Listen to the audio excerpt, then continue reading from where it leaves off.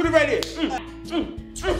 Well, you see, you do not only have a beautiful fiancée, she's also caring and very understanding.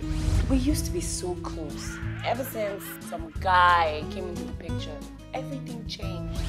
Baby, this is Doris. Hello? Hey. If I had a man, I wouldn't even vouch for him, not talk of someone else's man. If this is the path you've chosen to go on, you have to go at it with a good will. Wana, this is getting out of hand. You didn't even notice me coming. Are you having man problems? Everything is not okay. Everything is not okay and it's all your fault.